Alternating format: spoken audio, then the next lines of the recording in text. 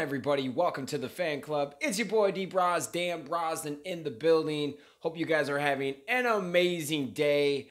First of all, make sure you give us a like, subscribe to us, and hit that notification bell to stay tuned when we drop all that new content. We're releasing music, we're releasing Power Rangers videos, pop culture, you name it. We're talking about it, baby. And we've been talking a lot of Power Rangers lately because there are a lot of great nuggets and things that we keep getting. Today we're going to be talking about, there's some news about Power Rangers Dino Fury. It is confirmed that we are going to be getting 44 episodes, okay? Just like the last few seasons. Ever since I think Samurai came out, I think 44 has been like the regular number. What they're probably going to do is give us two 20 episode seasons, and then the extra 4 episodes will be flashbacks to holiday episodes, stuff like that aren't necessarily canon but kind of are. But hey, I love what Hasbro's doing. As you guys know, the Illuminati a few months ago broke some news of rumors that the Super Sentai and Power Rangers are going to end their connection with Toei, so we're not going to be using Super Sentai footage anymore, which kind of makes me sad, but also gives me hope that we can try something different. I mean, you can't beat a dead horse forever. A great example, Beast Morphers is probably one of the best seasons of Power Rangers ever, but it's on the decline, numbers-wise. I mean, they have the 8 o'clock time slot on Saturdays, which is god-awful. And now, a lot of old people like me remember when Power Rangers used to be on at 7 in the morning. You know, it's 7 here, Midwest, and it's 8 a.m. other places, but I'd wake up and watch Power Rangers Zeo. I'd watch Power Rangers Lost Galaxy, Power Rangers Lightspeed Rescue. I'd wake up at 7 and watch it.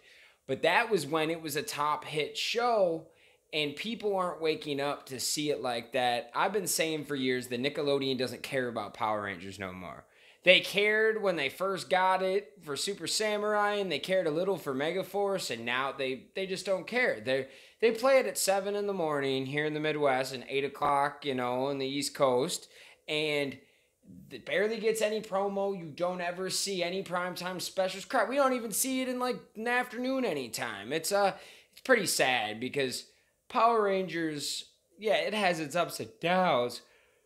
We got to show more respect for that brand, baby. But you guys know Nickelodeon, they only really care about SpongeBob, a few other shows, maybe The Loud House, but it's called the SpongeBob Effect. They can't really get anything else to go, and I've been saying for the past few months that I think I've came up with the solution.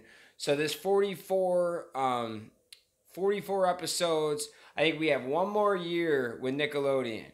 So what you do is you do that 22 episodes on Nickelodeon, and then the second half, you switch and you go to Discovery Family.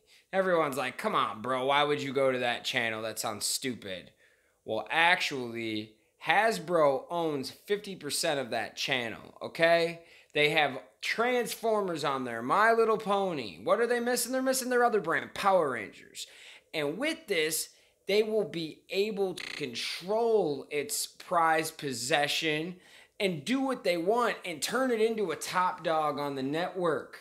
They can put extra commercials and extra shorts and all different kinds of things that Nickelodeon refused to do because they wanted to make sure that the Loud House and SpongeBob and all their new shows are popping. They don't give no love to the Power Rangers. If you want your show to do good, yes, Nickelodeon might be on more cable networks and more things, but Discovery Family is literally on YouTube TV. It's on Hulu Live. It's on a lot of different things, guys. Discovery Family is moving.